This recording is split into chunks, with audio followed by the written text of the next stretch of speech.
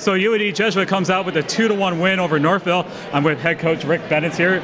Rick, thanks for joining us here on the High School Hockey Report. Thanks for having me. My pleasure. Talk about that end of the game and that goal by Ben Charbonneau. It was an incredible goal by Ben. He got the puck inside of the blue line and did one of his patented little moves there and got a great shot off, and couldn't get a lot of penetration, couldn't get a lot of shots throughout the game. Hats off to Northville for the way that they played.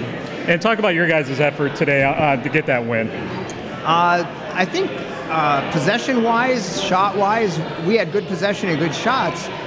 We just didn't get them from good scoring places, and they blocked an awful lot of shots, and we shot into their pads an awful lot as well. What does it mean to play in this KLAA MIHL Showcase? This is a tremendous weekend of hockey. Well, it's a one day of hockey, but it's almost like a whole weekend, like the showcase down in Trenton. And Dave Mitchell put together a great program along with all of the KLAA teams.